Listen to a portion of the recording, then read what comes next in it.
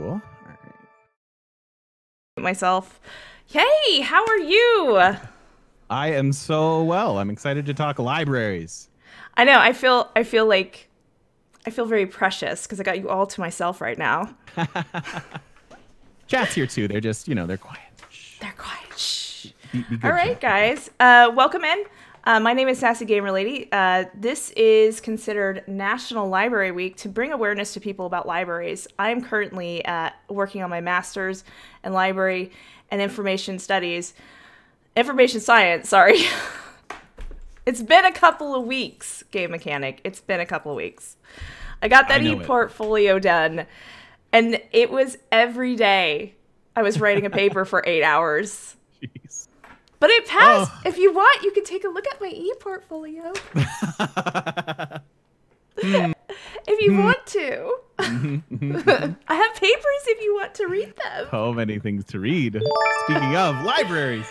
Yes. So what is it? Tell us about your program. What are you, can you tell me about that? I'm curious. Yeah. So feel free to ask me whatever questions you want. I'm going through San Jose State University. I've been working on my master's in library and information science for 2 years now. My main focus has been in leadership and management.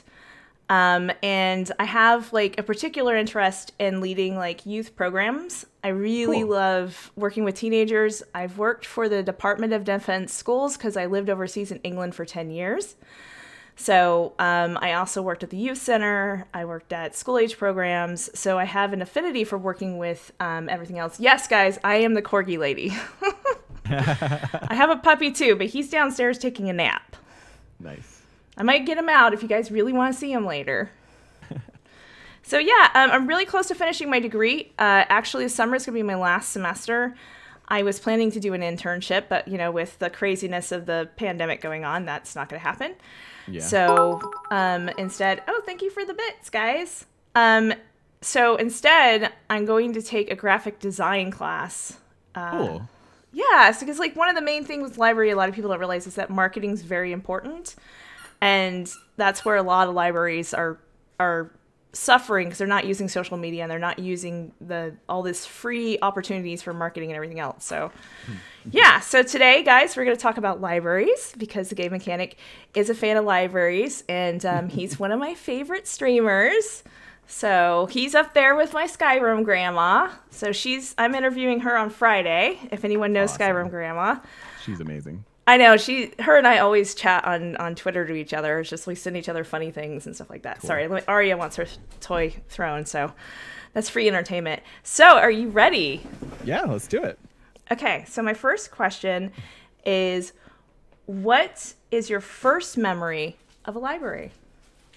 So I believe it was kind of hard racking my brain over this question. I believe my first memory of libraries, my grandma helped raise, like both my parents had to work and were working folks, and my grandma sort of did daycare and stuff like that. And I remember going to like our local library probably for just like a read aloud. But I remember for sure she would take me to those types of things. And I remember loving them. Like to a kid, like a library is just this amazing place that has like cushions and you can kind of cuddle up anywhere you want, which is really cool. At least that was my first library. But yeah, I think it was that. And I must have been pretty young, like preschool-ish, something like that. Okay. It's really funny that you mentioned that because that's one of my first memories is my grandmother taking me to a library and the kids section had like this little book nook. And you can just go sit up there, and it was by a window, and it just felt like such an amazing, lovely, experience. And I love books, and I love the smell of books, and I love to read. Yes. So, all right, so that's a good start. So, why do you like libraries? I think libraries provide a ton of services. Actually, I should have looked up some stats. But I used to live in Chicago, and Chicago has like one of the biggest like circuits, like just a network of libraries that's amazing. And you can get like any book there. I really enjoy, I don't know, like learning, like education is so freaking important to me. And I can remember, I remember hating it at the time, but I remember learning about like in language arts classes about like sources and, primary sources, secondary sources, and all of that was like through the help of librarians and in libraries and stuff like that. And I am just such a proponent for creating a smarter tomorrow and libraries are a foundational element of that. I guess that's, you know, and I think that they're an example of a good public service. I think there are, you know, as far as like, what was I gonna? I had a quote earlier for you. What was I gonna say about it? Dang it! What was it? It was something to the effect of, you know, like information wants to be free. I don't know if you've heard that before, but like, you know, information should also be accessible by the masses. Yes. You know, and creating a smarter populace. And I don't know, it all starts with libraries. They're like, you know, it's hard to achieve perfection in literature, in history, in any sort of books like that, but it's an amazing place to start and develop critical thinkers and lifelong learners and things like that. I agree. Let me just say hi to a couple of people real quick. DePerio, yeah, Shirley is doing another one of these interviews with me on Friday, and it's Shirley Curley, who is Skyrim Grandma. And TBLB's like, yes, a shout out to the CPL. Chicago Public Libraries. Yeah. You never know. You probably have librarians following you. They just tend to be quiet about Somebody in my chat today said that they're a librarian, and I was like, what? That's awesome. Yeah. So, and hi, Sasador. And yeah, so yeah, I agree. That's a big thing about libraries, is a focal point and something we have to write about, which is like, there was Comp O, and we have to talk about diversity, about global perspective, and the importance of inclusion and making sure that everyone has access to information. And that's what the ALA is about. And IFLA is like the international organization for helping libraries around the world. And that's another role that they play, is making sure that people globally have access to libraries, even in the poorest countries where they don't really have the money and funding for that. Yeah. So yeah, I think they represent just access to information, and yeah, I think suppression of information is the enemy, no matter what phase of society you're in. That is so true. So are you ready for what are your top 5 favorite books and why? Okay, so was top that 5 hard? favorite. That is hard. It is hard to pick favorites because like I picked some books that were maybe atypical. Like I tend to read, and I know this is a question later, but I tend to read fantasy a good bit. But Me then too. I also like juxtapose that with like a lot of like history, psychology, sociology, and so I picked some interesting books that I think I'm gonna tell you what they are, and I'm gonna tell you why. Okay, why that's they're important good. to me. So the first one is The Hero with a Thousand Faces. This is Joseph Campbell's writing, his great work of writing from his life. He is the hero's journey guy, if you've ever heard of him. And he's like a really smart, he analyzed all these different storytelling methods. He analyzed religion from all over the world and kind of like made a big Venn diagram and realized that like everyone's kind of telling the same stories. And so really boiled down the elements of storytelling and wrote this book about the hero's journey with it. And that sounds really cool. Really cool. So that's something like I see every day. Like I have a hero's journey of like me getting in the shower, you know, and I'm like I'm kind of always framing everything I see in life around that. So that one's really important to me. And I think that's a cool, like, you know, again, representative of what libraries can do in sort of break down cultural barriers and xenophobia and stuff like that. So I think that one's really important to me. The next one, it might be a little weird. I've got a few for you. So one is Sex at Dawn. What? Yeah. Sex at Dawn. It's okay. It's an invitation and a promise. It's about the history of like sexuality and like, the evolution of it and things like that, and sort of like dating back to, you know, 100,000 years ago, like how we evolved and like where, you know, how developing agriculture has, you know, so all that is to say, it's a really cool like historical analysis that like you can kind of like cross-reference with your own experiences and like start to, you know, formulate new ideas and conclusions and things like that. I love like historical books like that and the way that they can play a big role in your life. The next one is similar. It's called The Master Switch by Tim Wu, which is the history of like telecommunications. Oh, neat. So they go back about 100 years and talk about AT&T and why the FCC was formed. And then it brings it all the way up to like the internet. And sort of we're dealing with a lot of the same challenges they dealt with way back then now.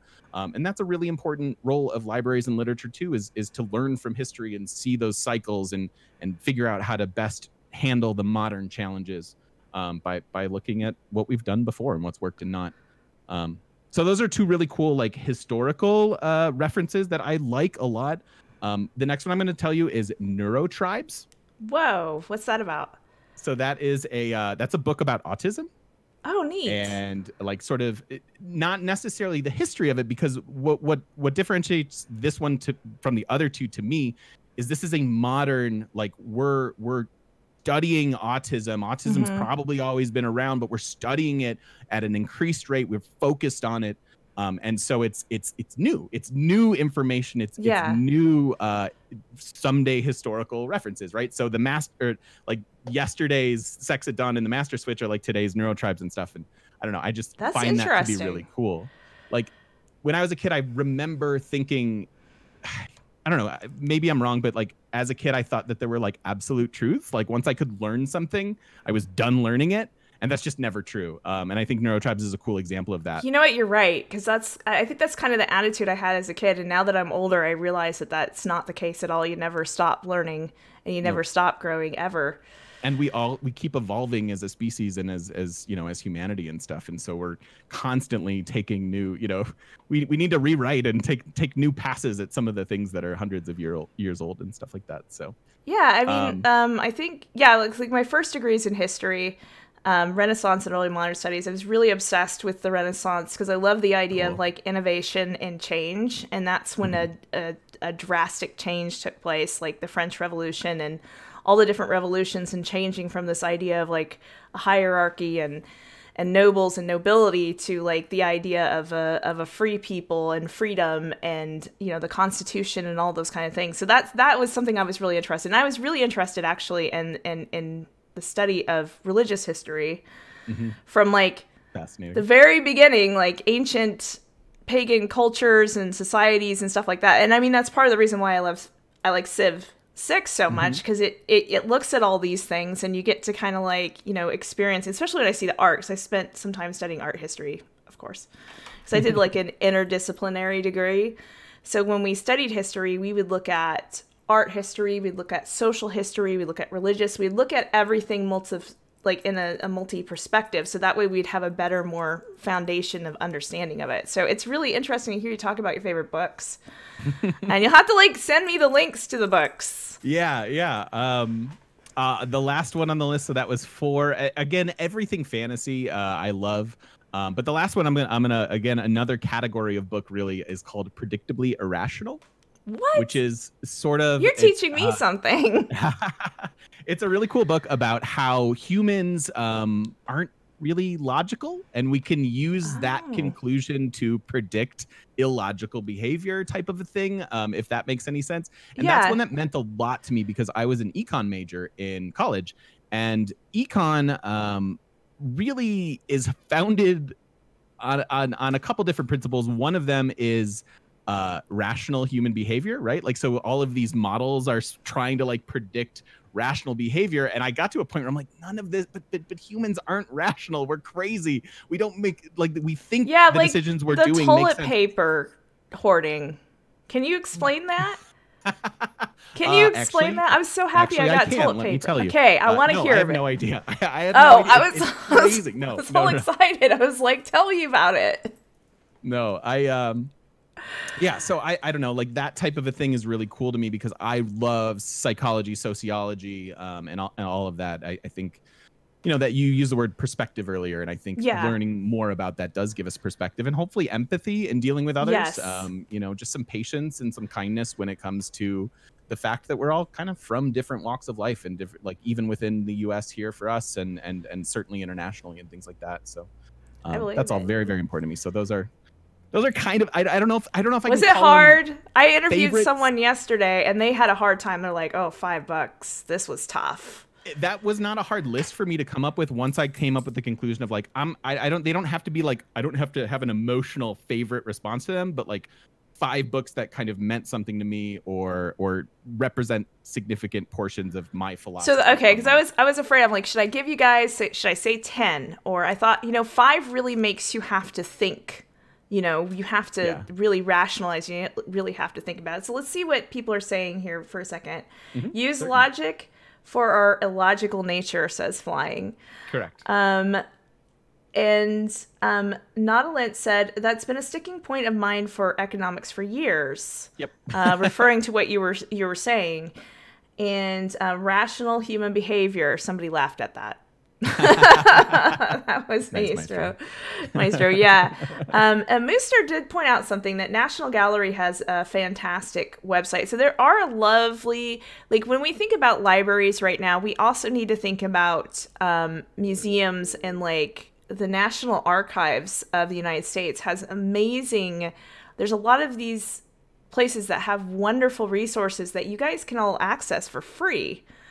So that's something else to think about, because when we think about libraries, we also need to think about, like, it was amazing because I actually got to do an underground tour of the Library of Congress. Cool. And it's very different than what people think. There is an underground system that a car can drive through that connects all of the libraries, because the Library of Congress is actually quite big, and they have like 7 different buildings, and I got to see something which I thought was really cool. You know, I got to see their map archives. Ooh. And I walked in, and it was, as I asked, I'm like, how big is this? And you look to the right and you look to the left, and next thing you know, I'm like, how big is this? They're like, this is like 7 football fields of maps. Yeah. And it's really interesting because, like, we talk about books, we're talking about history, we're talking about understanding past knowledge to better understand today's knowledge, basically. And I think that's really interesting that those are some of your favorite books, and I'd never heard of them. I'm like, but that's good. Do you have any? Is it all 5? That was all 5. Okay. And then again, just if the whole category of fantasy books, all of them. All of them? Hey, that's cheating. It is. I know. You It's cheater. cheating in the same way when I tell people one of my favorite, one of my desert island movies would be the Lord of the Rings trilogy. I get all 3. I agree. I was just talking to this about Britt Wolf, who's another content creator, yesterday, and I interviewed him, and we were talking about how he loves Tolkien, and I said, you know, I really see the whole Lord of the Rings trilogy as one book. It really is. It like the Fellowship of the Ring ends on this cliffhanger, and then you just pick up the next. It's meant to be. It really feels like it was meant to be one book, regardless. Yeah, so Tolkien yeah, definitely came up with a pretty amazing universe there, for sure. Yeah, he did. All right, so we are doing pretty good. What was your first experience like when you spoke to a librarian? Oops, sorry guys. Aria, that's okay. Aria. Let me mute myself so you can talk. Okay. Yeah, that's a hard one for me to remember too. Just because I don't know exactly when I spoke with a librarian, but I can remember a lot of helpful librarians, like in high school, doing research projects, research papers, and things like that. One of my friend's mom is she I don't know, she works in a library. Does that make her a librarian? I guess so. No. Ooh, tell me, can you break that down for me? A lot of people don't realize this. They'll go up to the circulation desk and they'll be like, does this count? Like, they would talk to everyone. They call everyone a librarian. In order to be a librarian, you have to have a master's degree. Cool. You have, like, wow. Right now I'm working on my MLIS, which is Masters of Library and Information Science. Before they referred to like an MLS, Masters of Library Science. So yeah, so you technically, outside of that, you're just she works at a library, that's kind of it. I didn't mean to be rude or punitive at all. No. But thank you for enlightening me. It's like I don't know. My other position I had was I was middle management, and I was a senior library technician. So you can be a library technician. You don't have to have education for that. Sure. Okay. Interesting. So I don't know. I would say like my experiences. No, you're good. Experiences in high school, I can remember the most. Just needing help with, just talking to Dewey and figuring out his decimal system and stuff like that, and Dewey, helpful navigation of library. So you had a good experience. You wouldn't say it was a bad one. I don't know that I've ever had a negative experience at a library. Wow. That's good. Yeah. A lot of people, that has not been the case. Really? I've had bad experiences, and that's not just about working at a library.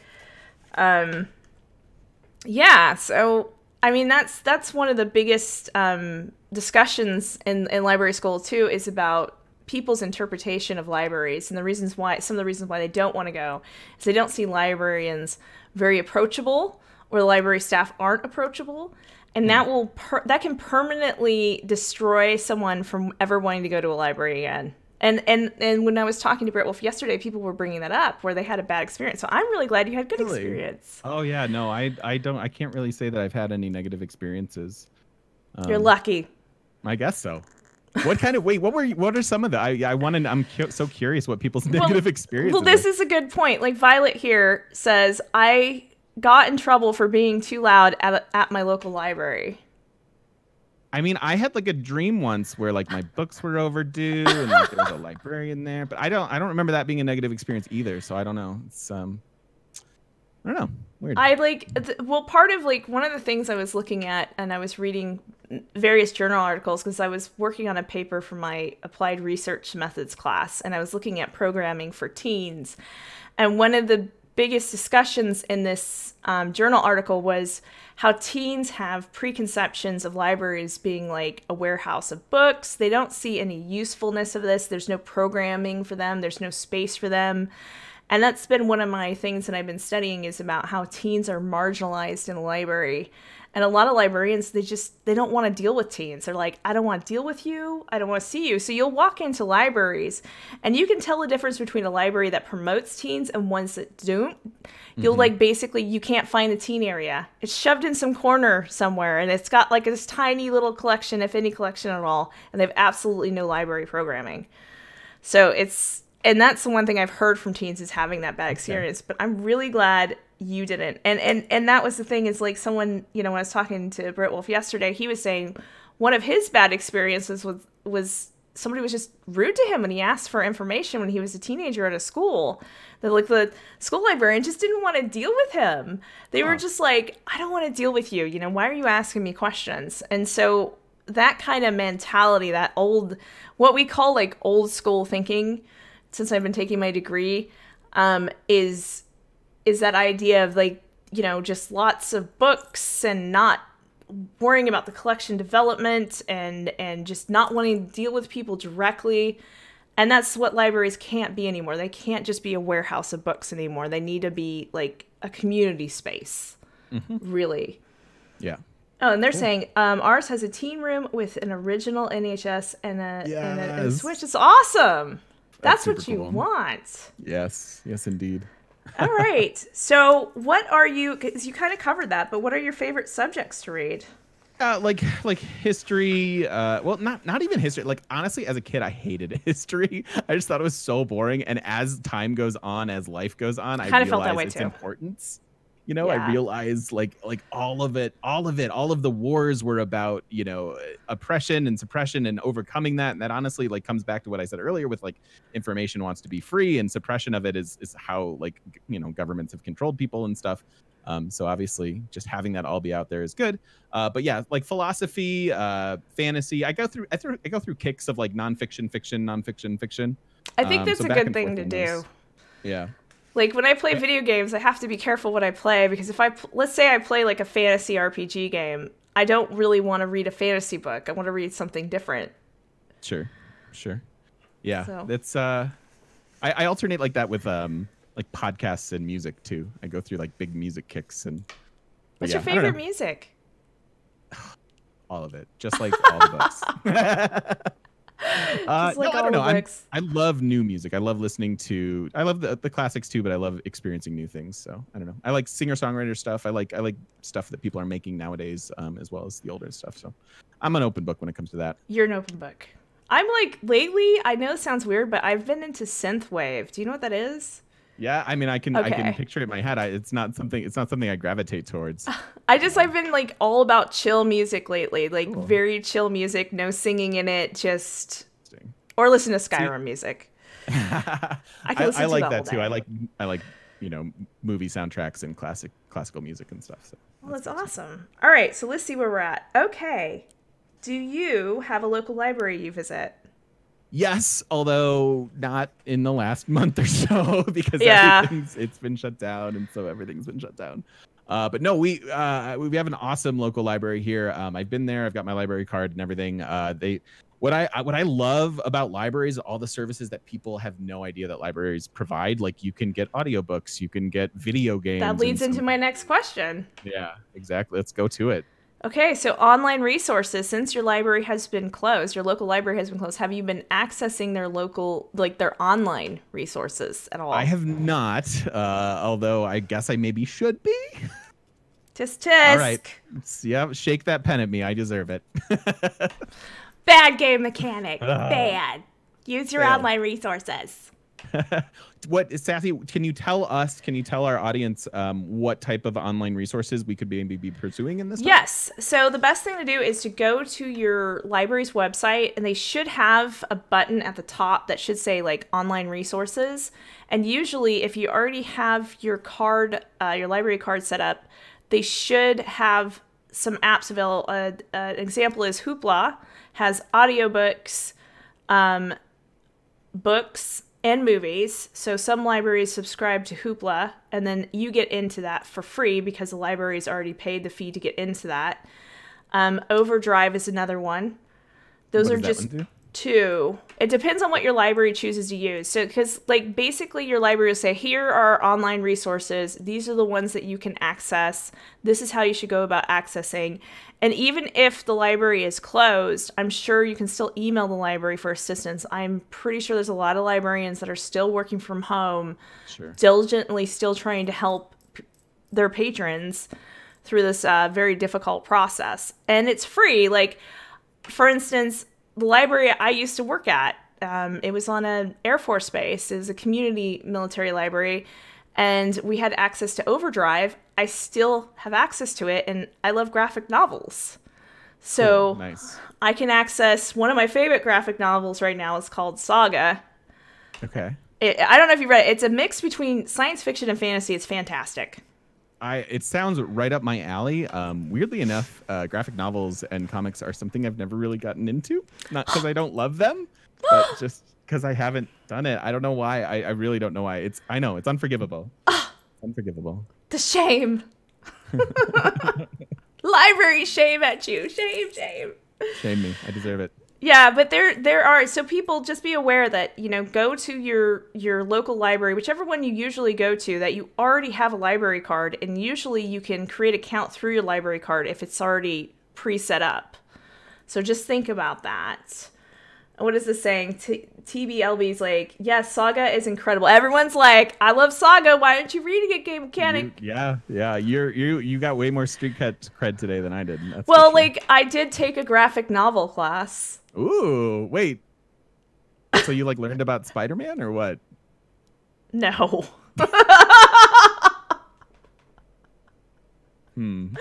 I do love graphic novels. To be fair, I am more of a Marvel fan than a DC fan. But my favorite DC character is Catwoman, hands down. I love her character. She's complicated. My favorite Marvel characters is X-Men, because I started reading the X-Men in the 90s when I was a teenager, because I was in foster care. And I remember when the X-Men 90s cartoon came on, and I saw Jubilee, and she was having difficulty with her foster parents, and I was like, that's the very I'm first not episode. the only one. It's the very first episode. And I was hooked. Yeah, that stuff matters. Yeah, that's awesome. Yeah, so I love the X-Men because I could totally identify them. But yeah, I took a graphic novel class because, well, I love graphic novels. And I learned about all these different types of graphic novels that a lot of people don't realize exist. Like, there's graphic novels there was like one about dealing with, she was dealing with her parents getting old. And so she did like a whole graphic novel about dealing with them, like from taking care of them into their death. There's graphic novels that cover a wide range of like historical, nonfiction, fiction. Like, there's a lot of things in graphic novels that a lot of people don't know exists, and it makes it really interesting. So yeah, it's a little niche part of me, and I built up the graphic novel collection at the last place I was at. Nice. And people would come in and go, "This is the best graphic novel collection I've ever seen in my life," and I'm like, "Thank you." I You're worked like, hard. yes, indeed. Yes. Good job, me. I'm just like, oh, pat myself on the back there. Well, thank you very much. All right. I got off on the subject there. Sorry about that. Good. Couldn't help myself. I love graphic novels. Yes, clearly. I love it. So check out your local libraries, guys. And that's the thing. Right now with ALA, they first, for National Library Week, it was all about find the library at your place was the subject. Like, find your place at the library was their first theme. And then they're like, find the library at your place. Okay. Meaning, go to your local library website, find where they say online resources, and use those online resources. You know, so don't limit yourself. Even though you can't have access to library, you can still have access to audiobooks, books, and graphic novels. What are your thoughts? Can I ask you a random question? Sure. How do you feel about audiobooks? Just as a form of it's obviously it exercises different parts of your brains to listen, but what's your take? Audiobooks are great when you're on the road and traveling. Like so just consumption, accessibility, like convenience trumps fidelity, maybe? Perhaps. I mean, this is the thing. What's so important about reading is it really exercises your mind. Right. And everyone learns differently. Audiobooks are actually very difficult for me because I'm a visual kinetic learner. Okay. So like it's really hard for me to listen to an audiobook. But some people, if they learn differently, let's say they're an audio learner, they might learn more through somebody reading to them than if they read it for themselves. So are these kinds of things, like, do you think that's the function of education to like help us realize that? Because I didn't discover audiobooks until later in life, and I am addicted to them now. I also love sitting down and reading too. But just as far as, like you said, the convenience, like going for a run and listening to something like that. But I had no idea that I'm like a audio learner. Audio learner. I think that's very important with schools. I mean, I was thinking about being a teacher. I mean, I changed my mind like a million times. That's the reason why I also have a master's degree in history, because I couldn't make up my mind what I wanted to do. Now I know I want to be a librarian.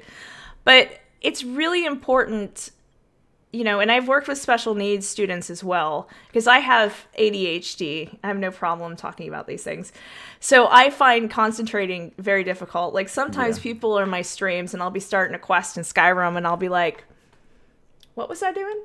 Where am I? What time is it? What day is it? Like, I feel you there. So, I mean, I think it's important to acknowledge that everyone learns differently. Like when I was, I took, another class I took was on creating like lessons, like one-stop lesson plans. I did this whole gamification one, which I should send you the link. It's really interesting, where it was to teach first-year students in college how to use a library through games. And it's all one whole lesson plan, but the idea of this was to create something that targeted everyone's specific learning needs. So you have some people that are hearing, some that are focused on visual, some that are kinetic learners, and like it's really important to take all of that into consideration. Because like you're saying now, you're like, wow, I really wish I would have had audiobooks. Because imagine how much easier it would have been for studying if you had that back then. You know what I'm saying? I would have gotten more A's for sure. But also, wait, on that topic, before we get too far away from it, there's another book recommendation I can make called "Reality is Broken." And it's sort of an analysis of sort of some of the systems that we use in our in capitalism, in our job market and stuff like that, and how not conducive to being productive they are versus something like it juxtaposes it with video games, and how like World of Warcraft, for example, is an amazing system for like the reward centers of your brain. Oh yeah, that was something I was looking at in my gamification class. Yeah, just like how you can kind of like use those dopamine rewards in your brain to motivate yourself to do more things. And like, wow, it's really straightforward, because it's like, okay, here's a quest, here's a simple straightforward quest, you go do the quest, you come back, you get a reward. Like, I want to do another one, let's do more, let's keep going and stuff. So that's just a recommendation for chat. Yeah, that sounds awesome. And then remember, like, list these off in your Discord too. Now that you're sharing them, share with everybody. Okay. That way they can refer to them. Okay. All right, here's a good one. So we talked about this, online resources. You're just as naughty as Brit Wolf. Uh-oh. You didn't use them. All right, and now we're on to this one. Name your favorite library and explain why it's your favorite. Okay. This is going to be an off-the-wall answer. Okay, I'm but ready. I really, hear me out. This Okay. is a long walk off of a pier here.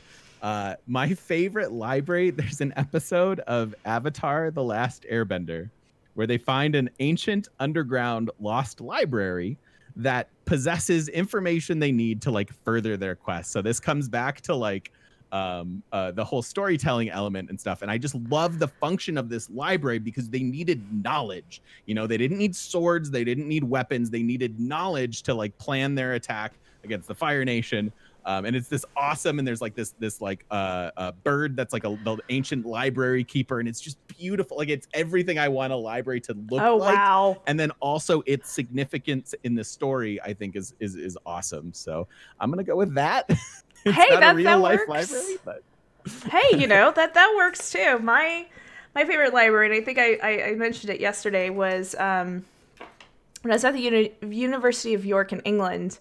My favorite library was the Minster Library because it was formerly like a chapel that got turned into a library. awesome. And Dave was like, for my holiday, I want to go to the library. There you go. And so it's a beautiful old library, just like the kind that you would see, like you'd see the, you'd have the books going almost all up to the ceiling. And that was where some of the specific older books were preserved. So like one of my favorite books I got to look at was a map book from the 1500s, and it was one of the first ones created in England. And there was only like 7 of these books that they made in England, and I got to see that. And I got to volunteer there, and it's just like you walk in and it's like the whole place is obviously stone. It's masonry. Yeah. So it's like, hundreds of years old. And you just walk in and just the feeling of these old spaces and these old books and like, walking around in that history when I got to study it was phenomenal. So that was my favorite library. Awesome. I love that. Very cool. I loved it. Okay. Do you participate in any library programming when libraries were open? Programs and things I really don't, as far as yeah, I don't. I just, short answer, no. I'm sorry. Scold me. Hit my hand. Shame. I shamed Brit Wolf too, because like a lot of people don't realize that a lot of libraries need volunteers, and if you come up with some innovative, awesome like way to volunteer and say, hey, I want to set up a program. This is something I want to do. Let's say, for instance, that you were like, I'd love to teach teens how to set up a Twitch stream. And you could give lessons to teens on how to do that and help them and help create a community with all of this awesome digital stuff and teaching them all these amazing things. And that's something, if you don't find a program you like at a library, there's always a program you can make. And that's what I did. And my last library I worked out, I created a game club. Nice. And everyone brought in board games, and it costs the library nothing. Yeah. So that's just me going, shame. I actually have like a whole shame soundtrack thing. Let me get it out. Man. Hold on. I have it ready. It. Shaming you. Shame. That's fantastic. I have the best sound clips. I like all these from Monty Python too. I can't help myself. Nice. All right. So that was just me scolding. Yep. I'm done scolding. Oh, this leads into the next scolding. That's the next question, yes. Follow-up scold. Go ahead. Have you ever volunteered at a library? No, I guess I should. I guess I didn't consider that as an option.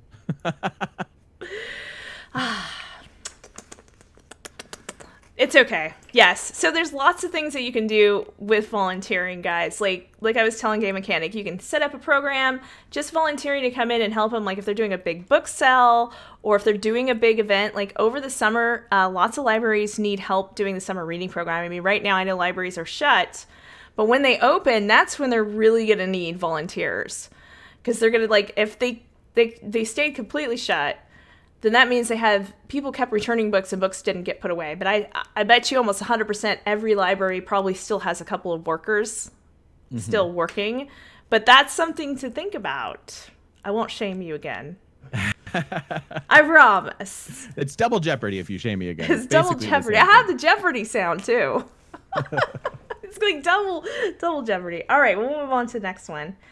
How do you think a library can improve to entice more people to them? What do you think? I'm going to say this and you're going to tell me it already exists, is my guess. But I was thinking of a lot of the cool programs that like museums and art galleries have done, where they do like evening programs that are like adult focused, and they like serve alcohol, and like you come and you can kind of have a different I'd be there look at the marina because there are no kids there, and they serve you wine and you can kind of like explore and stuff. I'd love to see that with libraries, maybe like event inspired with like authors or whatever else. But I'd love to see some like some social programming like that. That would get me there. Yeah, and I think you make a very valid point, and that comes back to my other thing. It's like when I created the game club, for instance, at the library on base, there's a lot of airmen, that's young military people, and they live in the dorms, and they have no cars, and they have nowhere to go, and they had nothing to do on the base. And so creating a program on Saturdays where it was something adults could do, and it was more focused towards teens and adults. And I think that's a very valid point. Like some libraries I've heard about doing like wine and design, or they'll do like a movie club thing, like a movie night, or they'll do like a pub quiz night. So it's all about libraries like changing. And Violet says here, we have a trivia night with a local craft beer restaurant and a reading club where you can drink wine. That's sign me up already. Just sign me up. When all of this is over, right? Yeah. So I think you bring a very valid point. And I think another issue with libraries, and it's something that I've noticed throughout my degree, is using marketing, like social media, which is free, but using marketing so that people are aware that they're doing all of these things too. Like you can have the best library in the world. And I learned this, with writing my various papers and studying various things. But if you don't advertise it and people aren't aware that it exists, no one's going to use it. One cool way to maybe grassroots advertise things like that or get involved with the community, it seems like farmers markets are a big thing. I wonder if there's a role that libraries could have a booth at like a farmers market to advertise their programs like that, or offer, some sort of product or whatever alongside it. I just love to see that like representation. They could do like a gardening class. Absolutely. They could say, hey, these are all the, like, we did a summer reading program once, and she's like, we'll do a gardening class. And then we put in, all the kids came, and then we had one of the main people that takes care of all the stuff on base come and like tell kids how to garden. And then they put out gardening books. But you could also do the same for adults that are looking to, get better at gardening. I have to share. I don't know when and where to share this as far as the questions go. Oh, that's fine. But I've even talked about this on stream. But I've talked about this with friends, and I really believe this. You kind of, it's a fun thing to do, to be like, what would you do if the zombie apocalypse happens? Where do you go? What do you do? And everyone's like, the grocery store, the hardware store, blah, blah, blah. First place I'm going, the library, because I don't know how I need books on agriculture. I need like all kinds of resources that we're so used to having online now. Like I go to the library first every time. You're like, library, hands down. Yep. And it's the safest place because no one else is going to be thinking of it. Exactly. And some books you could just decapitate a zombie with. I know, you're just like, you're pulling some John Wick there with the book, Take right? This atlas. I didn't like you. I would just set Jane Patterson books on fire and throw them at zombies. That's what I would do. It's an ongoing joke in library school and libraries general, is that there's like 1 million Jane Patterson books, and librarians just hate them because they're murder mystery, and they'll have like, there'll be a whole section of Jane Patterson. And there was like actually a meme of his face on this one library meme page. And he was like, do you miss me now? And everyone's like, no. No. Not even. No. So I can totally get that. Aria, calm down. She's been really barky lately. She's been barky. All right. Well, She's we cooped covered up like that. the rest of us. I know. She gets a walk every day, though. Every day. Oh, they also have a game night for teens. I'll walk you. I can virtually walk you. I'll just say, hey, how's it going? Let's just go on a virtual walk. It'll be good. Good times. Mm-hmm. I do that a lot. Like my friend, a really good friend of mine, Tamazi, he also is one of my moderators, and we'll just be chatting while we're on a walk. Mm-hmm, mm-hmm. So that's good. I often call like my folks or friends. That's good. You can bug me too. I'm okay with that. All right. Deal. Okay, so what was your worst experience at a library? It sounds like you didn't have one. Yeah, I really haven't had any. I will say I didn't love, like when I was at U of I, it's such a big school and a big campus that I didn't love going to the library because it was so like crowded. I didn't feel like I could get a lot of work done there. Obviously, I was the exception to that rule because there were a ton of people there. But I didn't have those I didn't like take advantage of those, and I sort of regret that looking back. But it was, I don't know, maybe it was just I was insecure about it, or I don't know. But I didn't take advantage of those. So. Wait, you said there was stuff going on at the big library, or no, just too many students, too many people, too many. Like, it was just like. No, I totally understand that. I mean, I'm trying to like. I decided to live on campus when I did my first master's degree, because, you know, back then you couldn't find everything on the internet. You really had to do a lot of books, and I wanted to be walking distance from the library because I didn't want to sit in a library around people. I just like to get my things and go because I like my own space. Yeah. If that makes sense. Yep. I get that. I feel kind of guilty saying that as somebody who loves libraries. It's like I love libraries showing up for a program like a game club, but for just studying, I just find it difficult because I was always distracted. I was too distracted by those situations. Yeah, I'm the same way. Yeah. It's so funny. Okay. Have you ever encountered a rude librarian? Again, just that one time in the dream where I overdo books and I didn't have any money. And just a dream? That's not bad. Okay, so what rules should be enforced in a library and why? This is controversial, but I think no shushing. Stop shushing me. Shh. Not a popular opinion. I don't think we should shush in libraries anymore. No shushing. I agree. That is not a popular. Like, I was shushed at work. Wow. Okay. Wow. I was shushed. Let me tell you the story, guys. Yes, I went into the computer lab, and there was a parent with his son, and he was trying to learn something, and I was trying to help him and talk him through it. And the woman right here, she looked at me, and she went, shh. And I just gave her side eye, and I was just like... See, wouldn't it have been amazing to point to a sign that says no shushing? I know, that's a great... I love that. Flying says there should be designated shushing areas. Absolutely. It's like if you're in the mood for getting shushed, like go in the shush wing. Well, I mean, like yesterday we were talking about some rules that like Britt Wolf thought fines should be done away with. Yes, I think I agree with that. As a socioeconomic component of libraries, it tends to. I came up with an alternative. Oh, what was it? That either fine or community service.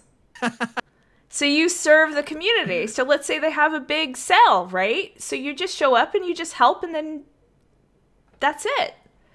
Because time is more valuable than money sometimes, right? Sometimes. For some people. For some people, it's not. And I think that's why, like, socioeconomically, I think I agree. Get rid of the fines and, you know, it, yeah.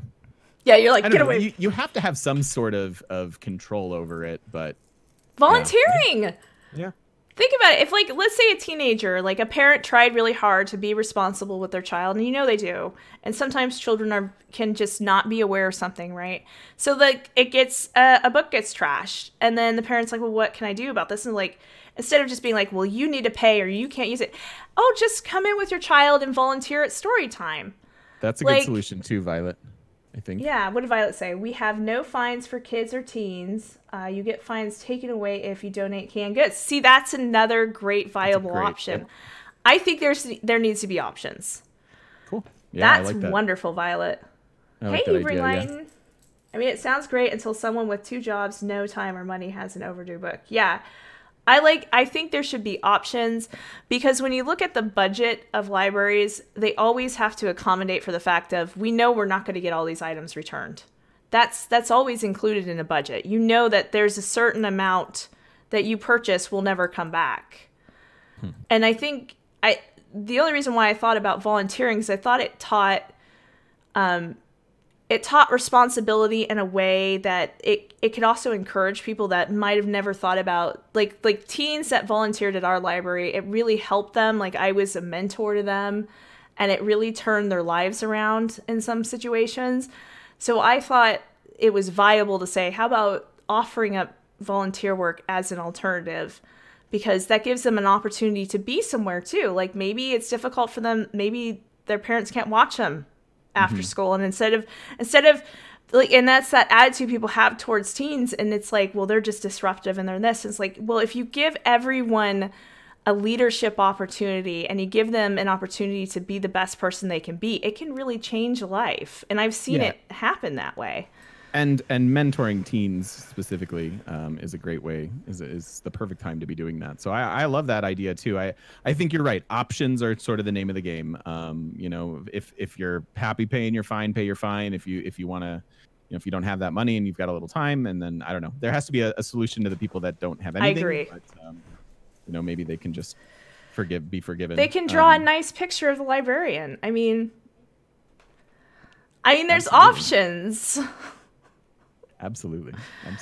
Because that's what advocating for libraries is. It's like, you know, you can't be running a library based on the fines that you receive alone. That sounds like a terrible idea. I can't even comprehend that. So I agree with you. I think that would be good to have those options. But we were talking about the no shushing. And I think that, and Britt Wolf brought this up yesterday, that he said it would be nice if libraries, it's called the bookstore model, that some libraries are going in, where they're trying to change the way a library feels. So you walk in, the bookstore model actually sets the library up like as if you were walking into a Barnes & Noble, and that you might be more like, hey, this is more comfortable. I can sit in a chair. I can have a coffee. I can do this, X, Y, and Z. And maybe have some nice music playing in the background. And then if you still need, and then I would just have a designated quiet area, because let's just face it, guys, I'm loud. When I told my parents I was working at a library, they were like, how's that working for you? I'm a very loud person. I literally have my mic down a little bit. I'm with you. I've never been accused of being too quiet. Yeah, I'll never forget, like I was in a grocery store. I was at the front of the grocery store.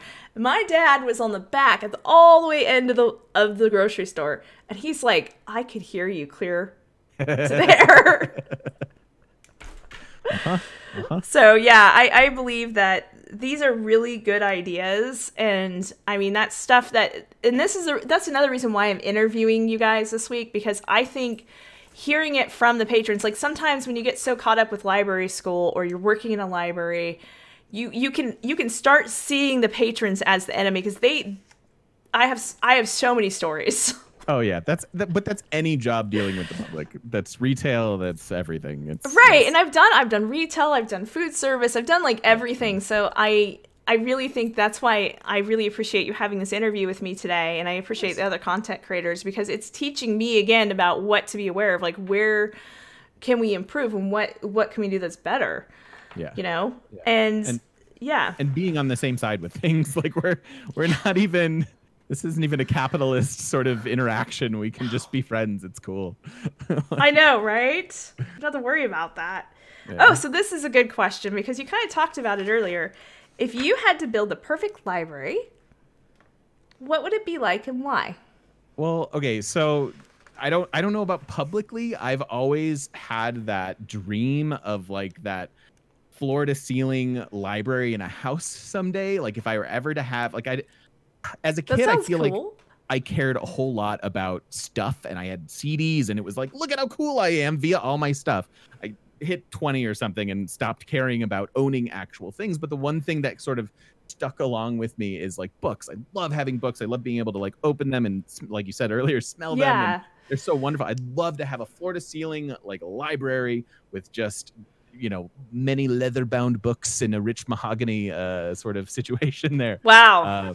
Yeah. But that's descriptive. I would love that a sounds personal awesome. home library. That would be my dream situation with like awesome chairs to like lounge in. And I guess I picture like, for some reason, like kids being able to like love that and explore that and look at that with like majesty.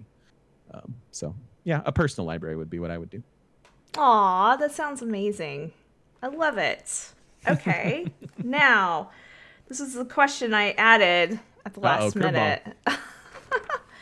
Why should society care and invest in libraries? I mean, I think it's important now more than ever. I think information is information and facts are facts, and not enough people know that and construe that. And that's an amazing trait of humanity. I'm a huge fan of our species, but we also have to remember that, like, if you're going to support your argument and you're going to try to convince something of someone, you need to know how to do that. You need to do that scientifically and through primary sources, ideally. And, you know, we need, if you just look at media and how, manipulative, biased, I'm not sure the right word. Yeah, fake news is the big thing in the library world. It is. And it really is. Having people be smart and be able to discern between, like, there was I see it all the time with ads. There was a Twitch ad recently. Sorry, Twitch. But I've seen some of their ads. Oh my gosh. Unbelievable to me, because the product that these two streamers were selling, they never used it. They never said they used it. They just implied and like connected, and they let your brain as the reader connect the dots and assume that they had used and that this streamer had used this program to find this other person. Oh wow. I don't think that was ever true. They never specifically said that. Also, there's I had this, blew me away. I wish I could go to my cupboard and find this, but nutritional facts, right? Right. So I was looking at the back of the thing, nutritional facts, and it was the calorie, like it was something like calories per serving, and then it showed you like, oh, that there are clearly 2 servings in this, but then like they manipulated the numbers and it said like about 1.7. So they were able to very dishonestly make you think that you were eating less calories than you actually were because of the way that they had like laid out the nutritional table and stuff. And I'm like, I don't think most people would catch that. I don't think most people would see that.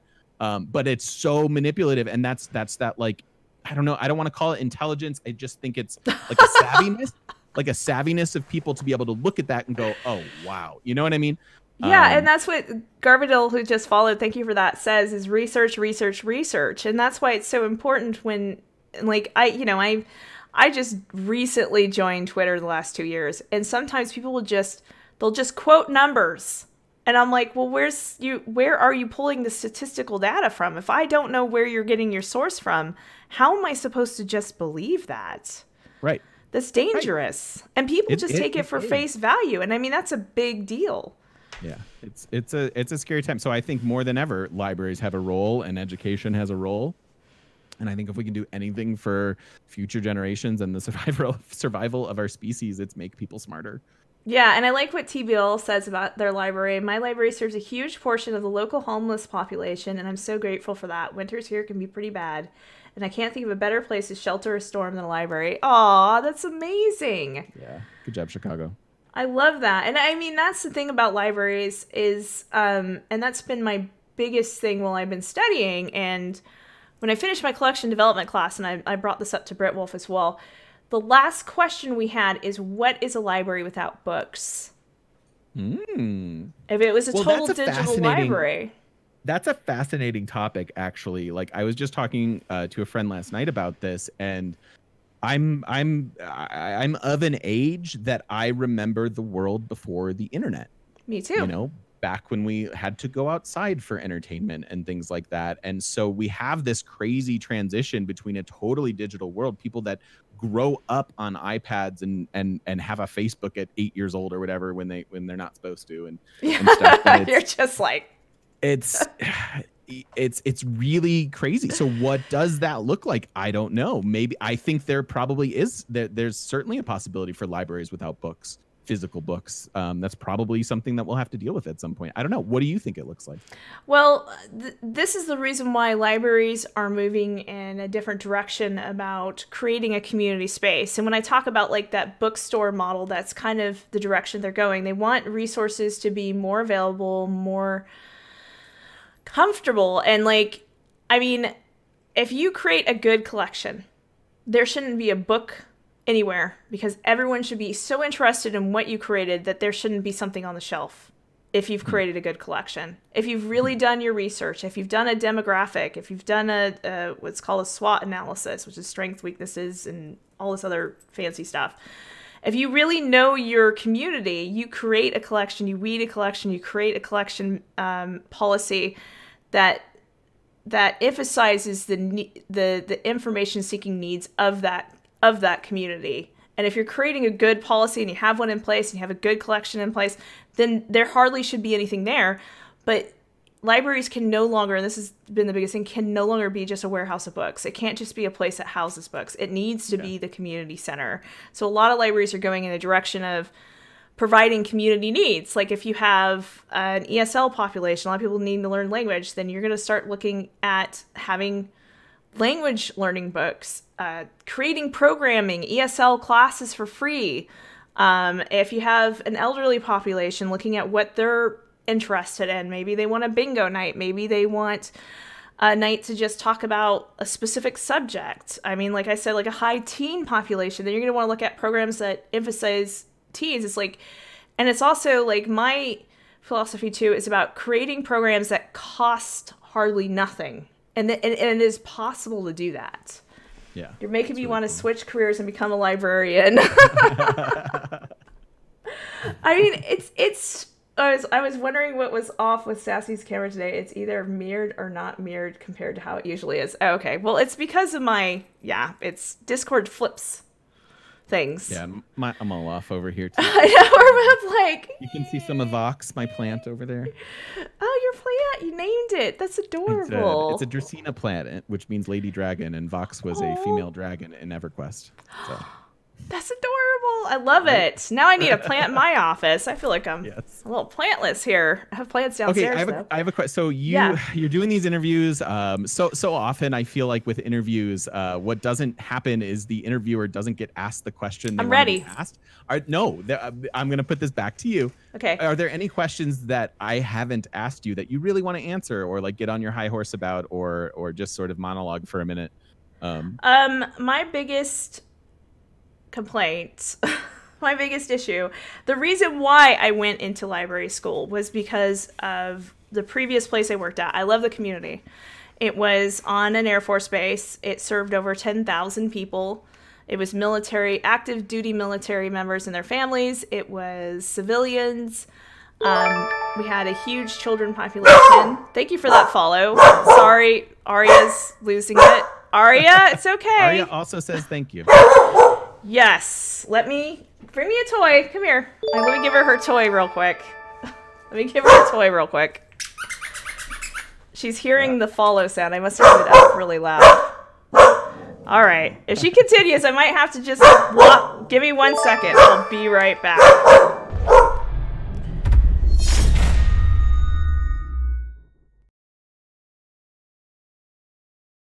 It's cool. I'll entertain chat. Hi, chat. Hi. Oh, bye, Arya.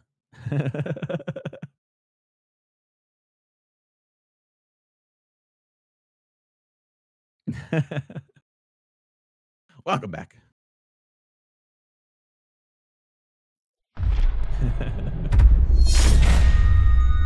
Sorry about that, guys. No, you're fine. So I was asking you about you were telling me your one complaint or whatever. What was the question that you wanted me to ask you that I haven't asked you? Okay, so I think it's about leadership, because that's the whole reason why I did my degree. Like I was saying, I really love this community, and then I had a terrible director that that oversaw me. And thank you for all those follows, by the way, guys. And oh, I don't know who this is. Yeah, they need to leave. Stop it. I got it. Bye. It's just like, really? Yeah. Oh, that's so funny. So anyways, I was talking about leadership, and it was just like I had a director, and they were much older. They were the boomer generation. So we were talking about generational stuff yesterday, and I'm Generation X. And this was their second job. They had just retired, and this was supposed to be their fun job, but they didn't make a collection management, or they didn't have a collection policy. They hardly had a library policy. And so there was books that were like 50 years old. There were no programs for any certain age groups that were really important. And it made me realize how important leadership is. Like, and it was a toxic environment. And this happened to me with 2 directors in the 3 years I was there. Wow. And the one director was old, and she didn't believe in technology. She didn't want to acknowledge any kind of new policies. She didn't want to do any of these things that need to be done. Like, you need to maintain a library. It's just like a garden. And if you just let weeds grow, and weeds is an analogy of books that have been sitting there for years that nobody checks out, nobody uses, it just suffocates things, and it gives no one a reason to come back to that collection, right? So she left, and then another person came, and she had no idea how to be a director, because there's a lot of government policies that you have to follow, and Air Force regulations. And so I basically did her job and my job as a senior library technician. And it was toxic, and she attacked me, and she was horrible to me. Get those books off my lawn is right. And so I left that situation, and it made me realize that what I really want to do is lead. I've always been selected as a leader. Leadership is important, because if you understand your people, your community, you do the research, you do the demographics, you look at what matters, then you can help a community grow. And there's nothing more rewarding to me than seeing somebody happy or fulfilled in their life, and they feel better for it. And that is, to me, is a real reward. And I also believe that you can't just treat employees like they're ants that you just step on, you know? Do you think because it's government funded that there's less accountability at that leadership level? Or do you have any thoughts on that, and maybe why that person was still in their job, even though they were clearly not doing a great job at moving their library into the modern world and taking care of, like you said, leadership? I've been in management my whole freaking life. So I know all about that stuff. And it's, it is hard to achieve. Businesses don't get anywhere close to perfect on it either. But do you think that there was anything about, or was it she was a bad egg and it was like she was one of them was chosen because she was like the last person, and there was a hiring freeze and all this other stuff, right? Yeah. But it's just the person who hired her was out of touch with what the community needed, and then it sounds like they hired another person that's terrible. And I had told my former boss, who I actually really liked and get on really well with, and she's lovely. I said, whatever you do, you need to hire someone that's straight out of school. They're going to be motivated. They're going to be excited. They're going to have lots of fresh new ideas. And that's kind of what you want. And unfortunately, some people don't want that. They don't want change. They don't want new, and they're terrified of it. And that's something like when I took a project management class and a change management class, and I learned a great deal about how change management works and what you can do to create change in a workplace. And it's not an easy avenue or easy thing to do, but my motivation is like, I'm all about creating change, motivation for change. I really want to like rev people up, get them excited about and thrilled and happy about new. I want to hear what their ideas are. I want to include them in decisions. I want them to feel invested in whatever it is that we're doing. Whatever I'm doing, I'd like to be either doing programming at a library or like the marketing behind a library, but anything I can do to help, really. So that was the thing that I wanted to Cool. throw in there real quick. Yay. I'm glad. So I really appreciate that. Can you think of anything else? No, this is so fun. I loved talking libraries with you. So was my questions pretty good then? I tried to keep it. I was like 20 felt like it might be too much, but I thought this was a good number. You know, like not. I don't think in order to do an interview like that, not every question is going to be gold with every single person, and so there was enough in there that I was able to get excited and expound upon, even though some didn't like apply to me or whatever, and that's fine. I think you did a great job. Aw, you're so sweet. Thank you. I give you hearts. Thank you. Right That's the thing I do. I always give a heart. Well, let's see if we can. I want to see if I always like to raid Norm. He's on. Nice. Is he on? I don't know. I do not know. I don't see Norm. I was trying to see if there was someone else from your community you might want to raid. Oh, that's dude. Follow your heart. You do you. You don't have to. Okay. Support any of us. Oh, I like old gray hair. He's really sweet. Yeah, he's fantastic. Yeah. All right, we'll go raid him, guys. Okay. And it's like I usually have a closing screen, but it can't close from this for some reason. So you and I can say goodbye at the same time. And we're gonna go raid him. He's playing Animal Crossing, and I think that's a big game right now. Everyone loves, right? Everyone's playing it. Yes, absolutely. Okay, raid old. Let me make sure. I'm terrible with spelling. I gotta be honest. Oh wait, I don't want to put that there. I put that right over her face. I'm so terrible. Okay, gray, old, gray hair. Make sure I did that right. Old gray hair. That's so funny. I put you over us. Let's see. All right. All right, guys. Let's go raid him and say hi. I hope everyone had a lovely time. Thank you, everyone, for the follows. Sorry for that quick troll or whatever. It doesn't matter. No worries. So thank you so much, Game Mechanic, for caring so much about libraries and being a part of that today. And thank you, everyone, for being a part of the conversation. If I missed something you said, I apologize.